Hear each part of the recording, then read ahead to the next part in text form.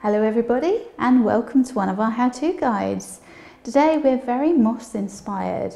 We're going to create an enchanted woodland table runner. So this is a moss-based table runner, or if you want to call it a garland you can. Perfect for weddings or events in an enchanted woodland, a rustic setting, or even an outdoor wedding. It's simple and budget friendly. So the ingredients you need are cushion moss, carpet moss, and I've got English reindeer moss here. All of these are fresh mosses.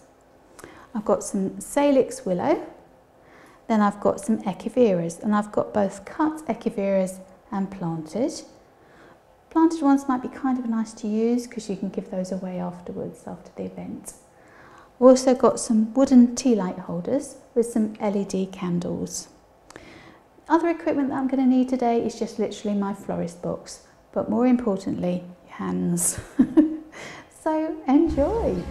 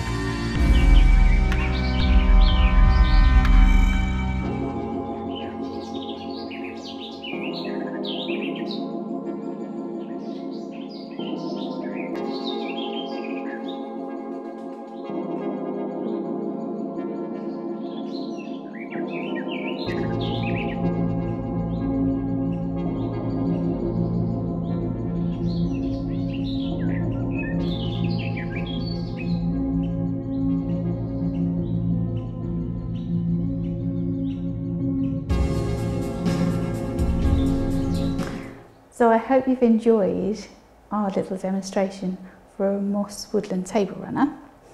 I have some top tips if you're going to have a go at this yourselves. As you can probably see, it's really messy. So if you're going to create this for a wedding, please check with the venue first that they're happy for you to do so. Lay plastic down on the table, especially if it's a nice wooden table. Just to protect the table, just to be on the safe side.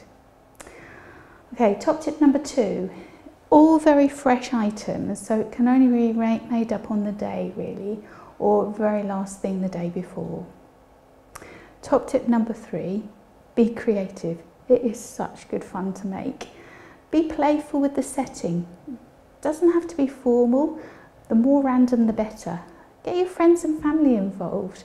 Especially if it's your wedding. It's a really good way to break the ice. So yeah, that's our woodland table runner. I hope it's inspired you to have a go. So much fun. Thank you for watching.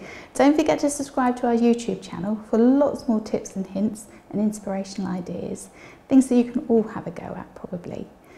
Share us with your friends, don't forget to like us, and keep those comments coming because we love to hear what you think. Thanks for watching, bye for now.